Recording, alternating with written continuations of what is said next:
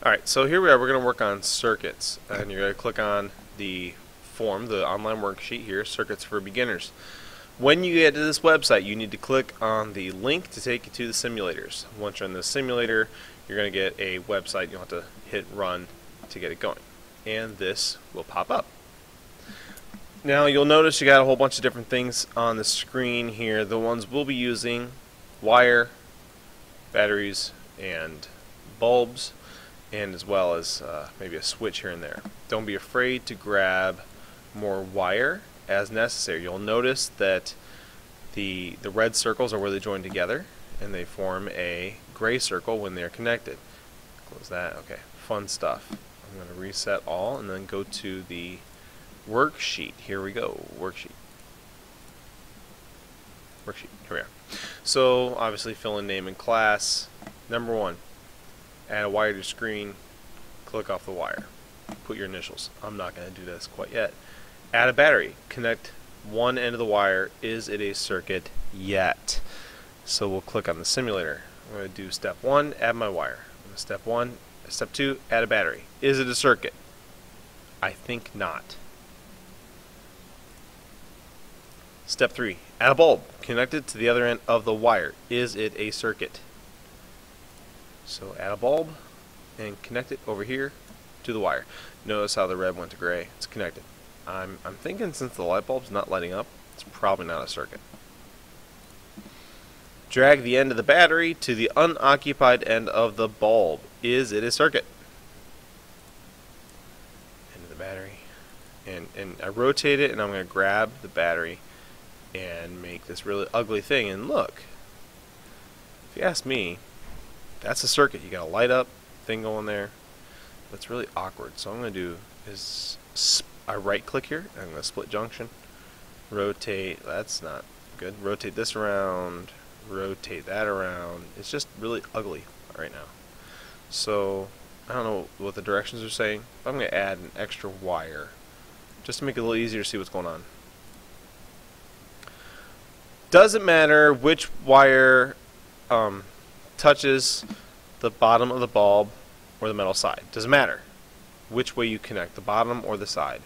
So if I take these two wires, because I added one, and I just flip-flop their roles, put that one there, put this one here, doesn't really matter? I think not. It's hard to see. Add another wire just to make things sing. Did the brightness change? No.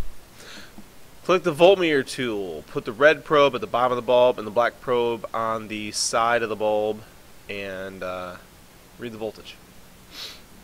So go here, voltmeter, click on it. Now if you drag the voltmeter off screen, you're going to have to make it big to get it back. So put one probe here, one probe here, and that's just about 9 volts.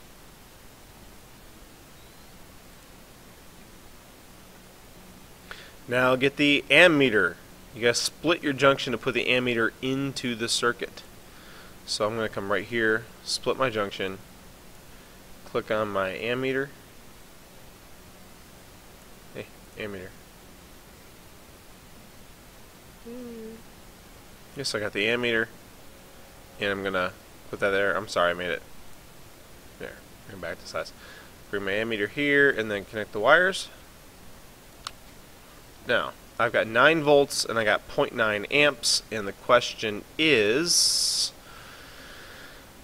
what's the current? 0.9 amps, and then use your equation to calculate the resistance of the bulb. Ohm's law. Well, when we learned Ohm's law, we learned that I equals V over R, or V equals IR, or R equals V over I. So I think I'll use R, which is what we're looking for, equals V over I. So 9 divided by 0.9 is like 100,000. Maybe you should calculate and get the right answer. And right click on the bulb and say show value. And I'm not going to do it, but look, right click, I can go show value and see that it doesn't say 100,000. You can figure out the real answer for yourself.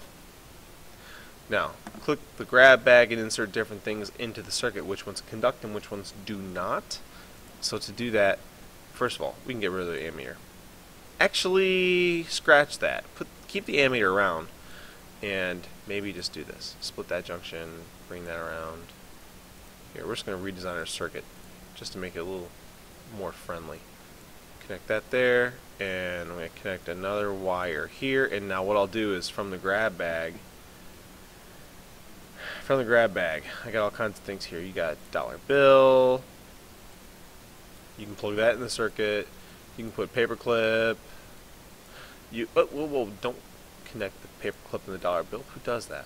And then the dog. You can put the puppy into the circuit and see if it conducts electricity. And you're going to put it in there and see if you get light or if you get any current. And you'll see what happens when you do that. Moving on. Build a basic circuit includes a battery, a bulb, 3 wires, and then put it in a capacitor. Now this is the one people really struggle with. Yeah, reset everything. Turn that off. People really struggle to get the capacitor built. Battery, wire, light bulb. Connect like so, and then connect this to here, and then get my capacitor, drop it there, bring that to here, and that to here. It's like, woohoo! What happened? Current moved, and now it isn't moving. What happens? Well, it charged up, and then it reattached circuit so you can recharge the capacitor. Oh, you're supposed to reconnect it and all kinds of jibber jabber here. So then I'm going to disconnect, split my junction. I'm going to bring this. Oh wait, no, I want that one. It's this one I want to split. And I'm going to go kabowie. Oh, it discharged. How about that? Split, rehook it. It charges, and you can keep repeating that process. And then add a switch and see what happens. That's Circuits for Beginners.